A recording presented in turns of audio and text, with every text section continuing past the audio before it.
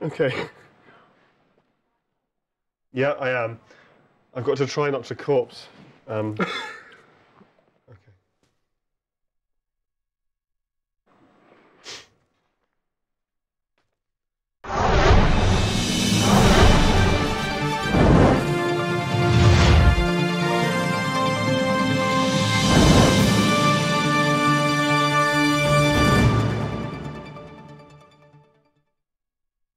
Hello and welcome to Talk Solent, the show where we give our opinions on news that's cropped up this week in our region and beyond.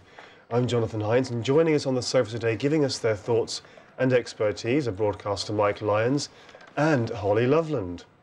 Now, we know the high street is changing and we are doing more and more things online now, of course.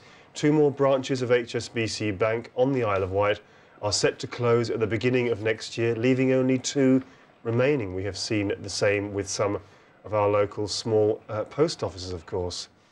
But let's ask our panellists today, Holly and Mike, if we choose to do more and more online, can we really complain about these closures? Can we really expect to have the best of both worlds? Welcome, great to have you on again, Holly and Mike. Thank you. Now, this is happening all the time, isn't it? But obviously, at the same time, we're doing more and more online. So, can we have the best of both worlds? Can we have it both ways? Well, these days, I don't think so. The only unfortunate thing about that is it's generally the older generation that suffers the most, because they're not into their computers, they're not used to using the internet, so they find all of that alien to them. And then when their local branch shuts, they're not even able to get to the nearest one. So even though there's some available, there's going to be a lot of people out there completely alienated from their bank now. So, just before we go on, in 2011, the Sandown one on the Isle of Wight closed, 2013, Freshwater, 2015, Ventnor, and now we've got Cowes and Shanklin at the start of next year. Holly, I mean, do you mind if I ask, do you do online banking yourself? I mean, would you use your phone for banking, or would you rather go into a branch? Personally, I'd rather go into a branch. I think it's easier. Right. From time to time, I would use online banking, but I think it's a lot easier to go into a branch and do things over a desk or in front of someone who knows what they're talking about. And of course, the post offices are closing as well. I mean, Mike, do you think that it's a little bit unhealthy in some ways that we're doing more and more on a phone or on a computer as opposed to having face-to-face contact with somebody? In a way, yes, because we're losing how to form personal connections. For this generation, it's not so bad. For the current children that are out there, like babies and children spending most of their time on tablets devices instead of interacting with people, it's going to stunt certain developments there. But I think with this, internet banking is okay for checking your balance, transferring from one account to another. But there's lots of times when you still need to go into a bank to get stuff done. Like if you want to see someone about a personal loan, or just to ask questions because you're unsure of the whole thing. But this just stinks of profiteering by the banks. They're making millions and millions all the time, and yet just because they're doing cost cutting in a way, they're just taking away the services from the people in the area. Yeah, of course, it's not just HSBC, but many banks are doing similar, small branches closing, small sub post offices. They've apparently, in the last 5 years, they've seen an average of 40% reduction in footfall in the branches. That's just in 5 years, 40%. So that shows you how much mobile phones and the internet have exploded just in the past 5 years, doesn't it? Yeah. 40%. But 93% of contact with the bank is now completed via the telephone, internet, or smartphone. Plus 97% of cash withdrawals are made via an ATM. As you said, maybe some of the over the 70s might do the withdrawals over the counter.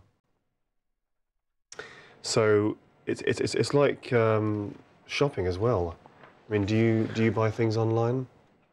Yeah. Some things. Sometimes. but other things I still like to go in the shop for. Do you think you do more of it than you used to? Oh no, still about 50-50 in that way. Because that's, you know, that's another reason why a lot of the high street independent shops are appearing and then disappearing, isn't it? I was going to say, the real problem with all this is something that never really gets mentioned, but it's always the case that the rents are just too high for the shops to keep open. So they have to spend more and more time working just to pay the rent and less time of actually making profits for themselves. And that's where the real danger lies. And that's why the shops do get driven out from certain areas, because rents are higher than they should be. Yeah. Interesting. This is serious, but also a slightly humorous comment here that was left. This article here is from the on the Wight, which is obviously the Isle of Wight newspaper, and someone's left a comment here: more wounds in our struggling high streets, but hey, look on the bright side. I am sure that these premises will be taken over very rapidly by yet another estate agent, or perhaps yet another charity shop, or more excitingly even than those, another tattoo parlour, someone's written here. so a charity shop, a tattoo parlour, or an estate agent. So then somebody else also wrote, there was another comment here. Yeah, somebody else said that the high street is changing, and if people are going to do things online, then they should expect the high street to change. They can't have it both ways. Right, so that's closure of 2 more HSBC on the Isle of Wight, and of course other branches, other banks are doing the same. Now, moving on, a Cosham-based coach firm, Vision Travel, has apologised after one of its drivers stopped a coach full of school children for 10 minutes to perform Muslim prayers on the side of the road. He stopped outside Portsmouth College in Easton Road in a dangerous spot without warning to perform the Muslim prayers after a school trip to London. Vision Travel is looking into the incident, which has left many parents furious, especially as the coach was only 2 minutes from the school. The driver's behaviour has been condemned by Muslims locally as wrong and unnecessary. Holly and Mike, a rather extraordinary story here. What was your initial reaction when you saw this article? Ever seen anything like it before? No. Mike? Well, it's just completely shocking, isn't it? You know, there's a certain care of duty of what you're doing, and it's just someone not really taking their job seriously. And no matter how devout you were, surely you wouldn't need to do that or wouldn't want to do that, I'm thinking. Well, I get that when you're a Muslim, there is a certain prayers you've got to do 5 times a day. But it even states that that is flexible in when you can do it. Yeah. And so to be in the middle of taking kids home and then just stop in a dangerous spot to do this, it's not being aware of your environment properly. That's right, it was 10 minutes and it was without warning. And of course parents are furious. But a city councillor and practising Muslim councillor, Yahya Chowdhury, was shocked by the driver's actions. He explained the time of daily prayer was flexible, as you've just said, Mike, for individuals unable to join in communal service at a mosque. He said, it's sad what he has done. If he is doing a job like that, then he should care for the children first and make sure the children are safe before he goes to pray. And apparently, according to this article, he was only 2 minutes from the school. Makes it even worse. Yeah. So it would have taken just 2 minutes, and so the company has launched a probe into the incident. There were some 50 children on the coach as well. And this happened at Easton Road, opposite Portsmouth College. It's an extraordinary one. I mean, it's kind of like, well, I mean, most Muslims seem to be saying this is just gratuitous, it's unnecessary. Yeah. And another So just to mention, that was the Meon Junior School in Southsea. And if you were a parent, Holly, would that be, how would you feel about that? What do you think should happen to somebody like him? Do you think he should lose his license for a year or longer? Yeah, I reckon he should lose his job, because if my kid was on that coach, then, you know, my kid could be in danger, and they might not know it, and, you know, I don't want anything to happen. I don't think he should be allowed to drive a coach full of kids if he's going to do something like that. Well, apparently a lot of cars were swerving to avoid the coach. All it would have taken was for a big lorry to come flying round the corner and hit, and that would have been very serious. There could have been fatalities, and these were younger children as well. So, and as the comment that was made by Councillor Chowdhury here, this isn't about his religion. He shouldn't have done it. So, yeah. So we've got, if you want to let us know stories that we can be talking about, then do email us on talk@thatsolent.com or tweet us using the hashtag TalkSolent. Coming up, we'll be talking Judi Dench on the Isle of Wight and a very controversial subject which was discussed at a meeting in Newport on the island this week. Back with you again very shortly after this.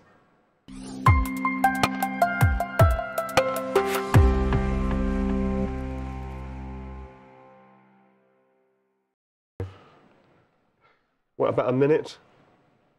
Okay. Well, your answer was just like one-word response. No.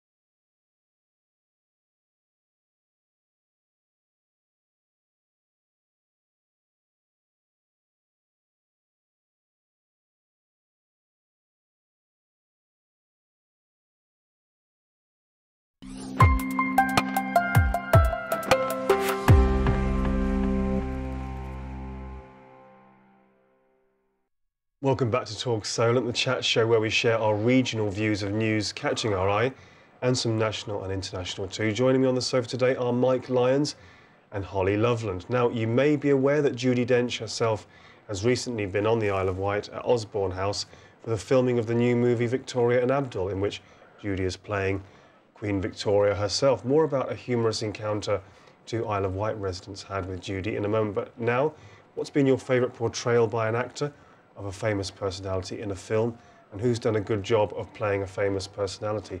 Holly, I know you love your films. Is this a film that you might like to see, Queen Victoria and Abdul? No, I don't know. I'd see, my mum's a bit different, but I don't like all these old-fashioned films. I just, because I don't understand it. I think that's just it. Personally, probably not, because I'd probably just sit there like, what's going on the whole time. And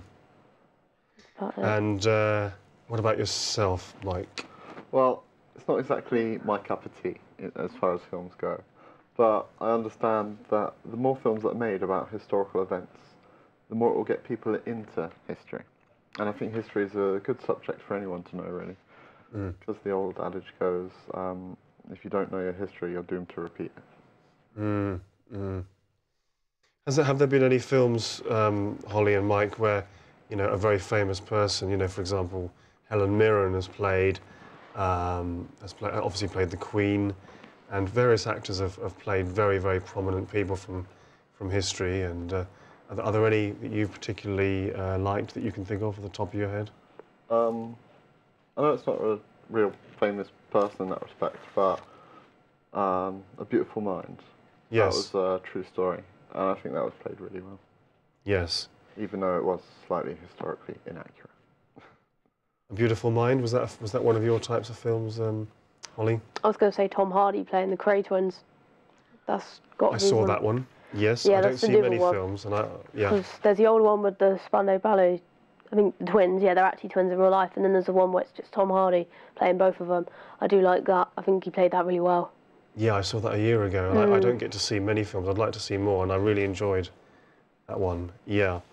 Well, just to get this, before we go any further, just to get this one into context, the historic former palace's interiors, that's Osborne House on the Isle of Wight, will feature as the backdrop for several significant scenes in the film directed by Stephen Frears. Osborne House is the only one of the monarch's homes to be used as a film location. And Judi Dench is obviously playing Victoria, and the film Victoria and Abdul charts the extraordinary true story of an unexpected friendship in the later years of Queen Victoria's rule.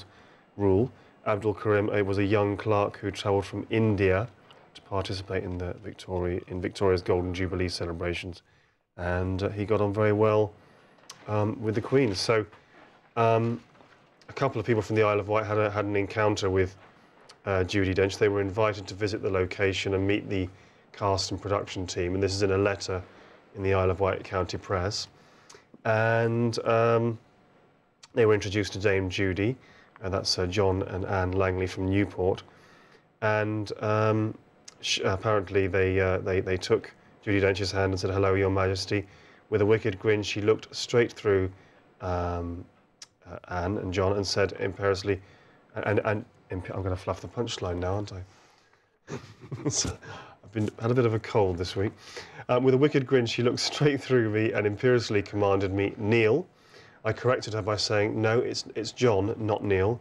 She lost the grin and burst out laughing. At last, Queen Victoria had been well and truly amused. So that was from a letter by John and Anne Langley of Newport. So what films are coming up then that you're interested? Obviously, the Star Wars one is there's another Star Wars one coming up soon, isn't there? Yeah, there is. I think it's Rogue One. Can't think of any on the spot at the moment. What have you seen recently? Probably a lot more than I have. I've been watching older films. I watched Brokeback Mountain the other day. Yes, I have seen that one. Very sad ending. I was heartbroken about the ending. Oh, were you? Yeah. Because I'm watching older films I haven't actually seen. So yeah, I'm kind of going back in time, watching older films instead of newer ones. But yeah. Oh right. Yeah. And what have you been looking at recently, Mike? Well, I'm really excited for the new Doctor Strange film to come out. Say again? Doctor Strange. Right. Yeah. Part of the Marvel universe, introducing magic in that sense. Tell us more. I don't really know too much about Doctor Strange. That's why I'm looking forward to watching the film. But he's originally a surgeon. He saves people's lives with his hands. Right. He gets into an accident where his hands are completely disfigured. And finding out that the medical industry just can't do anything to repair his hands, he goes into a search into, I think it's, I've forgotten the name of it now, Mongolia-type areas to look for more mystic ways to sort out his problems. Finding like a Buddhist temple type thing, and he goes through certain training there where he recovers the use of his hands, but beyond that starts to get into magic and stuff like that. And then obviously all hell breaks loose because you've got to have a film with some action in it. Absolutely. Right, so let's move on to something a bit more serious. The issue of assisted dying for the terminally ill was discussed at a meeting held in Newport last Thursday by pressure group Dignity in Dying. A bill to legalise assisted dying failed in the Commons last year despite 82% of the public favouring this legal right for a person to plan their own death. Isle of Wight MP Andrew Turner opposed the bill. Let's ask our panellists, Mike and Holly, is it absurd that despite some 80% or more of the public supporting this bill, people still have to travel to Dignitas in Switzerland to end their own lives? It does seem odd, doesn't it? It does seem absurd that people should have to travel to a country, and not a faraway country, but another European country, to do this when most people in this country want them to have the right or the ability to do it here themselves. I find this one a very, very controversial and very touchy subject, where on one hand I think everyone should have the right to make their own choices, but at the same time, as soon as you legalise death in that sense, what stops doctors convincing the older generation that you're costing the NHS too much? Sign here and we can legally end it, sort of thing. So there is a lot to do with that.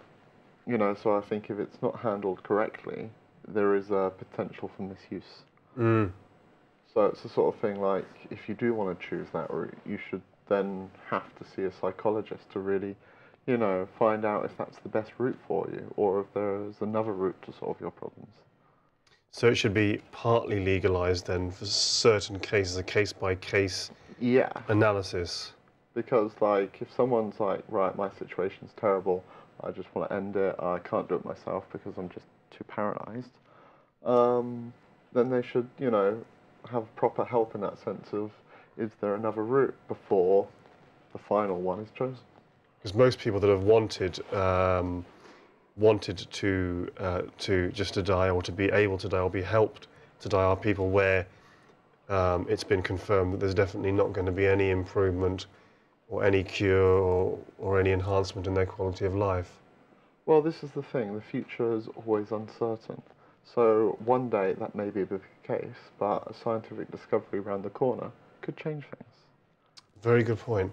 Holly, do you think this could go, if they legalise it, do you think it could just go a bit too far? Do you think people could be using it, you know, willy-nilly, and it wouldn't just be the more, you know, the terminally ill, but other people as well that might decide that they should have the right to, and it might just get a bit too much? Yeah, it could get out of hand. I think very clinically depressed people might consider it, and they think, oh, well, I'm not going to get in trouble because it's legal, so I can go ahead and do it. I think it should be for someone who has no hope, and, you know, there's no cure for something they've got. Might be terminally ill. They might have a horrible disability that there's no way out of, that can't be fixed. But I don't think it should be, like, legal for everyone to just, you know, do it willy-nilly. I don't think that shouldn't be a thing. And do you think this should be just for maybe the terminally ill who have very little quality of life and who've lost most of the ability to do most of the things they used to do before? Yeah, I think it's just be for those people who can't do anything to help themselves. They're, like I said, really bad disability or really ill, and there's no cure for whatever they've got, then yeah, by all means. But I think it should be a last resort, definitely. If you can look into another solution, then yeah. But if there's nothing else, then yeah. So really, in essence, you're neither for or against. You know, you're somewhere in the middle. Yeah, I'm a little bit in the middle. Yeah. I understand where you're coming from on that one. And for you, Mike, case-by-case basis. Yeah, it really is. Like, the way I reckon it should be handled, if it does get in, is like, right, you make your plea case that, look, you want to go that way, and then there's almost like a certain period of time that you have to go past before you get another meeting where it's like, right, do you still want to do that route? You know, you've got to have time to think about this, because there's no taking that choice back. One of the group's spokesmen, Paul St John Martin, said he's very passionate about the need for change with regard to the terminally ill and how they're treated in this country as a result of a recent death in his own family. But one point that struck me, 82% of the public, well, approximately, that can obviously fluctuate, favour a bill, and yet it hasn't gone through, but in, say, somewhere like Switzerland, it is perfectly legal. Interesting, isn't it? Yeah. And I'm sure we'll come back to that one. And if you've got news that we should be talking about, then do contact us on our email, talk@solent.com, or send us a tweet using hashtag #TalkSolent. Back with you again very shortly for more discussion and banter.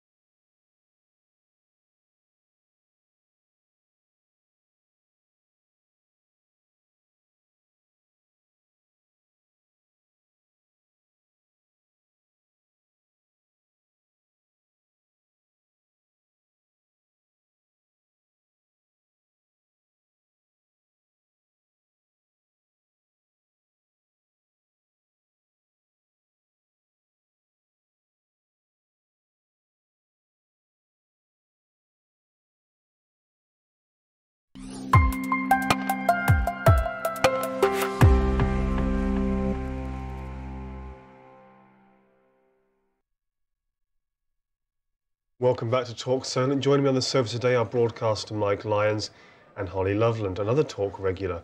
All things children in this part of Talk, with the explosion in computers and mobile technology and the internet, of course, children are not enjoying as much of the outdoors as they were a generation ago. And we often hear people say that children don't have as much contact with nature now. And of course, there's the obesity issue as well. Well, some good news. The first wild play site is to open next year in the New Forest near Holbury, where there'll be a variety of activities taking place for parents and children. So are initiatives like this really going to mean children will spend less time on their phones and computers, or is this just a nice idea? Mike, so you're bursting to comment on this one. Well, I really do hope it does work, because I think children should spend more time outdoors, and especially in the New Forest. It's a fantastic area to have a good run around and play. Holly, what was your reaction? How did you feel about this? Just a nice idea, or something quite revolutionary that's going to have a big impact? I think it's a good idea. I think I'd go there myself. Yeah, it's a very good idea. We need some more. We need some more like play areas, wildlife ones like that, something like that. Just I think a lot of little kids, the younger ones obviously, will want to go and do something like that. Maybe might get them off their phones. It might work. Yeah. A lady I was talking to, actually, funny enough, when I was in France a couple of weeks ago, she said that, you know, in the summer, they live in quite a nice area, and it's hot and sunny, and she said the kids were on the sofa, you know, on their tablets and phones, and she said, it's just ridiculous, I'm not having it, you know. I mean, no one's saying you have to be out in the sun all the time, just because it's sunny, but she just thought, you know, this is just not on. I have to admit, though, I was mostly the same growing up. On my little PlayStation back in the day. That's what we had then, yeah. But, you know, then you kind of like, you do want to spend more time outside. So, yeah, the phones are more prevalent these days, but we found an excuse, whatever it was, throughout the generation, some sort of technology. Yeah. It's all very well for people, you know, who are 30 plus to complain about these things, but if they were children or teenagers right now, then they'd be doing the same thing. Yeah. So what will be there then? There's den building, balancing on logs or tracing animal tracks. Woods, a wonderful place for children to explore the great outdoors. Now, look at this statistic. The number of children playing in wild spaces has more than halved in a generation, with only 10% playing in natural spaces such as woodlands and heaths. Now, this is the Holbury Manor Park and Warren Copse Wild Play site, just outside Holbury, and in terms of the funding and where the supporters come from, it's supported by a multi-million-pound landscape partnership scheme called Our Past, Our Future, which is funded by the Heritage Lottery Fund and led by the New Forest National Park Authority with 10 key partners. And any logs and vegetation produced by the practical work this autumn will be recycled and used in the wild play site. Is it realistic, though, to, you know, obviously we can only get children spending a little bit less time on mobile phones and tablets and so on, because that's the way things are now. But if we can just reduce it, you know, obviously we can't stop it because it's life now, but if we can just reduce it. I think the major problem is, yeah, they'll build it, but it's about getting there. Because you say about the number of children has halved in just a generation. That's because more people are living in the cities, less people are living in the countryside areas, so you've got less children that can actually access that. And with the busy lives these days, it's not like the parents can always take them out to these places to play in the woods. So, yeah, it's a fantastic idea, get it built. I want to go there myself, like you said. But the number of children going there will generally be just the ones that can get there locally. I remember the excitement of you know, making a den and then going back to the den, you know, at the local, you know, woodland fields, whatever, and the excitement of going to see if it was still there, and you know, and do you remember that? Yeah. I've forgotten all about that. You know, that thrill of having a den or a tree. Well, tree houses are a bit more ambitious, aren't they? I don't know how many people actually had those, but certainly dens. I remember those. I can't even remember quite what we used. You know. That's just the thing. whatever you were could kids, find. you just used everything, anything and everything. Yeah, yeah. So that would, you're in your early 20s now, Holly, but that would be something that would appeal to you as well now? Yep. Excellent. Still go there. Well, hopefully we'll see more of those in other parts of the UK as well. So let's move on now. This is a school item. What about if school days were just a little bit longer, but holidays a bit longer too? Will children learn more and better if school days are just a little bit longer? Well, these are controversial proposals being put to parents and families of children at 2 New Forest schools near Southampton. We'll look more at the details and ideas behind these proposals in a few minutes. So, would an extra 25 minutes in the school day improve pupils' performance or have a detrimental impact? Ollie, how would you feel about this? Do you think an extra 25 minutes a day would make any difference, good or bad, to children's performance and their confidence and their learning? I kind of have, like, I think the longer I do things, you know, I kind of lose concentration. So I do think an extra 25 minutes or making lessons just that bit longer they might tune off and they might not take it all in. I reckon, where did I see it? I think I saw a film on it or a video about a school starting like an hour or so later and then ending a bit earlier, and then that means they're fully concentrated, they're more awake and they're ready to start the day. And I think that's a better idea, to have a later day and then maybe a little bit shorter. Oh, right. So start a little bit later. Yeah, I heard the success rate is a bit higher, so it seems to have worked. Okay. And so sometimes concentration was something you struggled with at school? Staying concentrated for a long period of time. By the end of it, I've lost it, I've tuned out, and sometimes I don't take it all in. Do you think if that was balanced with longer holidays, that might have made it seem less daunting and less boring? Because that's what they're proposing. An extra 25 minutes in the day, and extend the May and October half-term breaks by 1 week. But there has been a lot of opposition from unions and from parents who've said, you know, limited concentration spans are a problem, and therefore a lot of children are unlikely to benefit from more time at school. Mike, have you heard anything about this before, or was this new to you when you saw this particular article? Well, I have to admit, I've done a lot of research into the psychology of, you know, alertness, you know, being able to concentrate, and like you were saying, there was a documentary I watched one time about the whole, we've got an entire schooling system wrong.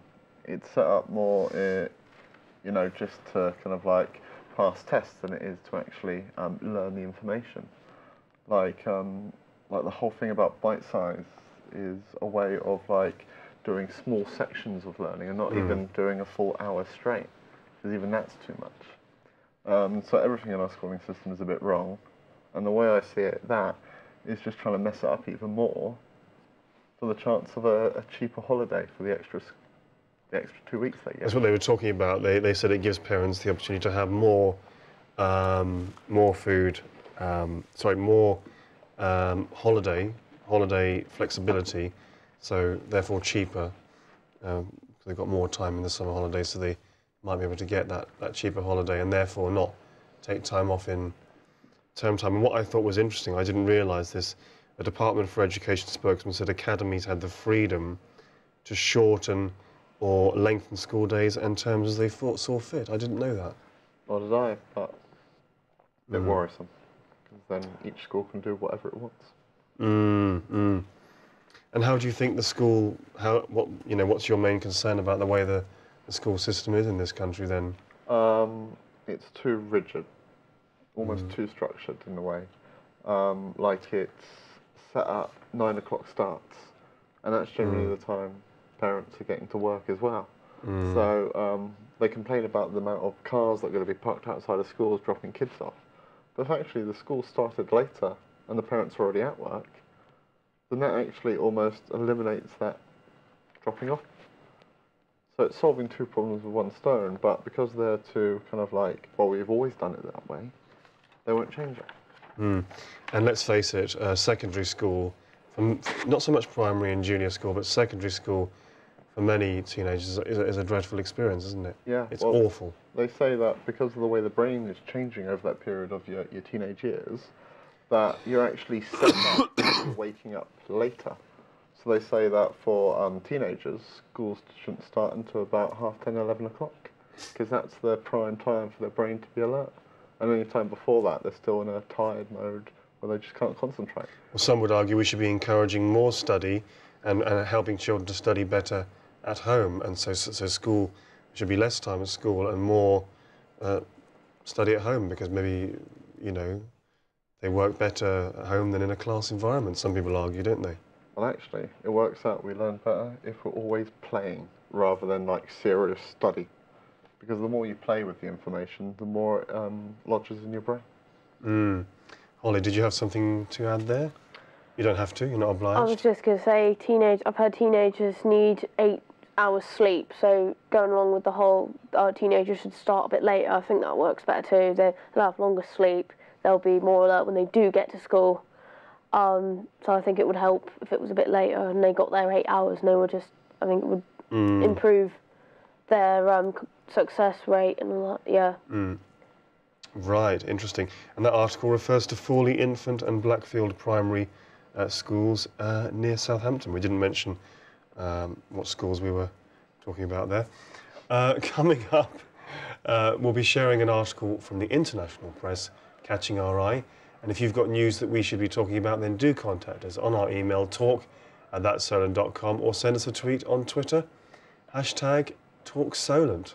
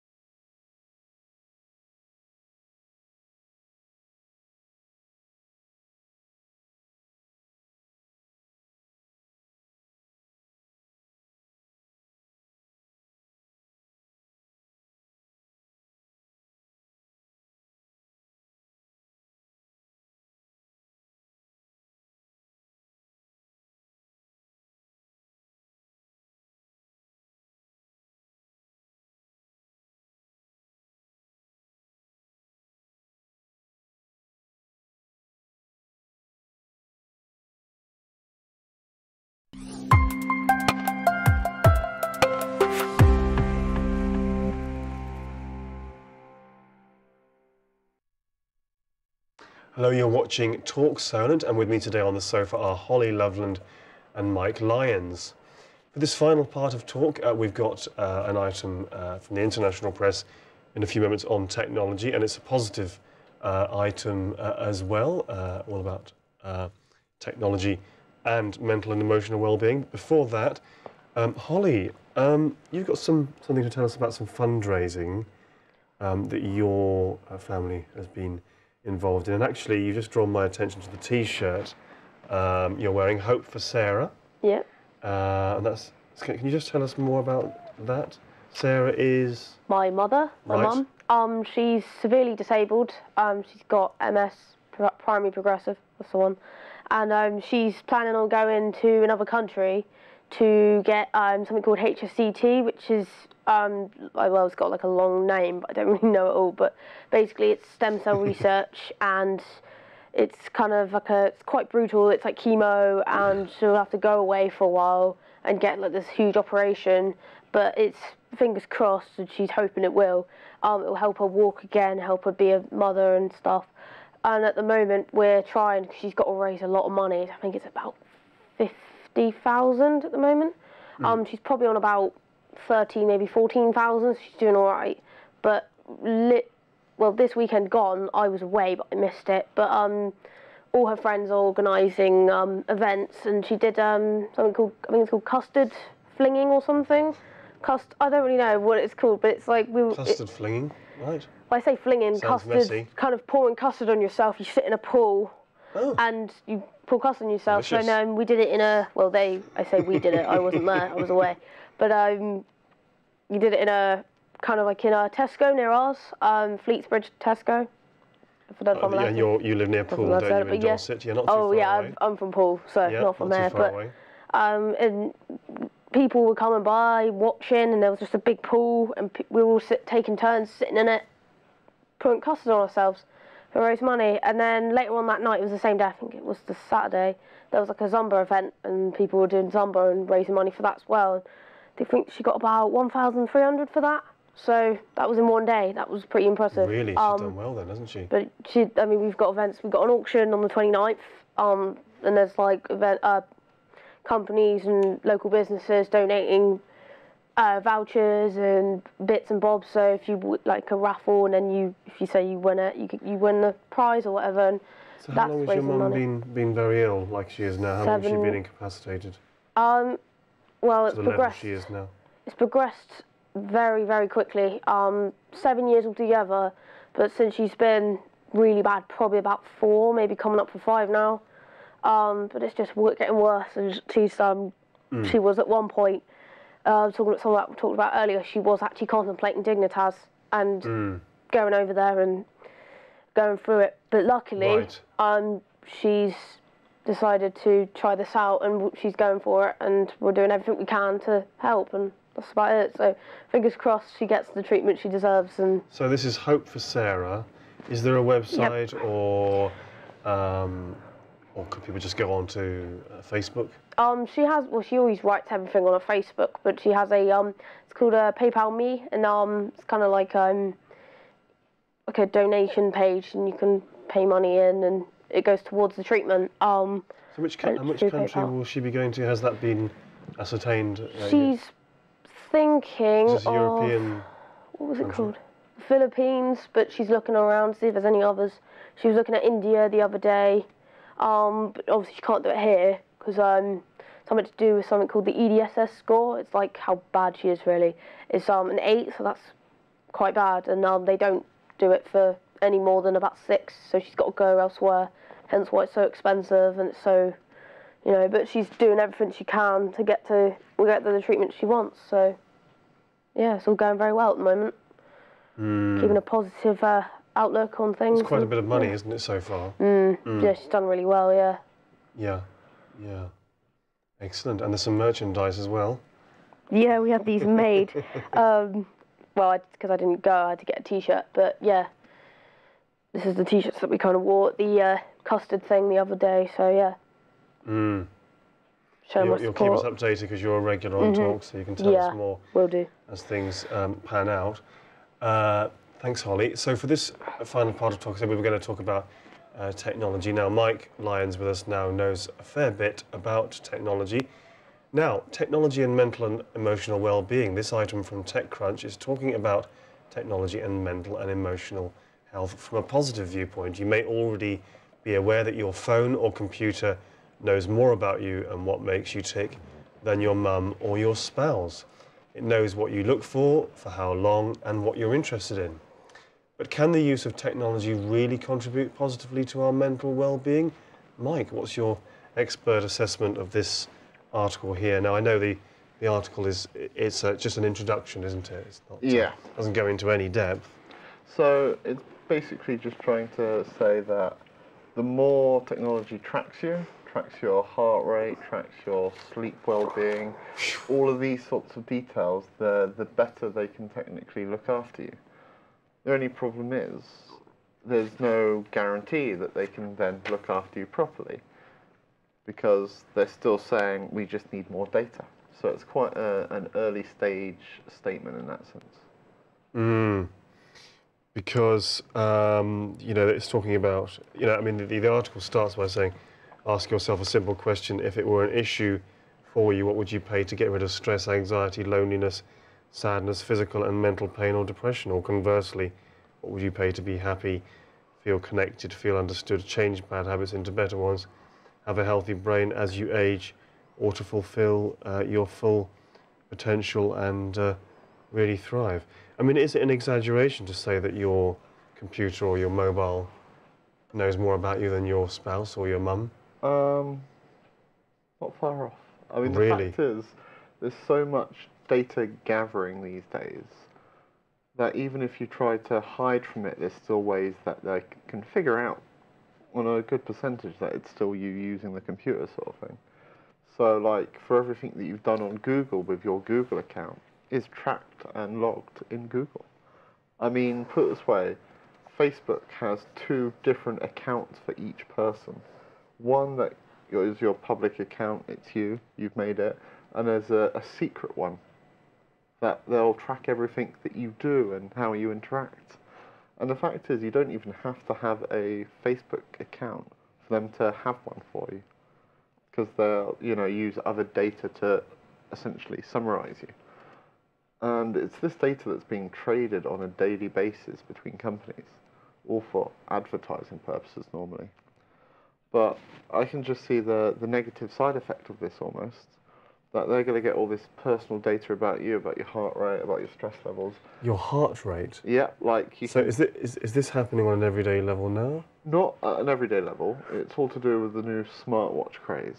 So these Smartwatches, yeah, right. so smartwatches, Fitbits, they can all track your heart rate, find out your stress levels. So people are doing this for healthy reasons, think like if you're looking after it for yourself. But at the same time, other companies could collect this data and use it how they want to. Like you could get stopped getting a job because, you know, you can't deal with the stress of the job. Now, Mike, you're saying that there's no way that you can avoid this information being gathered about you. There's no way you can hide.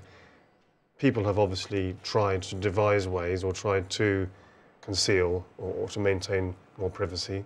There are still ways, obviously, but they're becoming harder and harder to do. Because, you know, it's always an evolution game where one side is trying to get that data, another side doesn't want you to get that data. And, you know, it's a simple evolution pattern that happens anywhere. Mm. I mean, it's not too sophisticated and high-tech. You know, when you're talking about how, when you go on YouTube or Facebook, things pop up in front of you that the computer thinks or the website thinks that you'll be interested in, because all it's done is just observed what you've looked at or who you've looked at Exactly. before. So that's not terribly sinister or sophisticated, but it can get more detailed than that, can't it? It all depends on how a company wants to use the data. And that's the big problem, really, is there's no guidelines on how this data can be used. I mean, at the end of the day, if companies buy it, they can use it how they want. Mm. And that's the real problem. There's no oversight. Mm. And we talk about, Holly, we talk a lot about how technology is the negative side of technology and our mental and emotional well-being, but surely, you know, there's a positive side as well, isn't there? Technology can surely be good for people as well emotionally. I mean, your mum, for example, look what technology is allowing her to do in a way that she wouldn't have been able to do 20 years ago. Yeah, yeah. We've had lots of positive feedback, and she's using Facebook and other websites to get people to, you know, donate and support. And yeah, we've had very positive, like, outcome from everything. So that, yeah, there is positives. Networking, you know, getting contacts for stuff that could help you maybe in later life, or could help you get some sort of, obviously people knowing people, they're seeing my mum's posts and taking part, and that's because everyone's sharing it, everyone's saying stuff by word of mouth, and it's getting out there, and that's a positive thing. People are starting to notice what's going on. The internet, I suppose, in essence, can be used for great good. It can be used for great evil as well, can't it? Exactly. Technology is just a tool, and it all depends how you use it. Neutral, yeah. Unfortunately, that's all we've got time for today.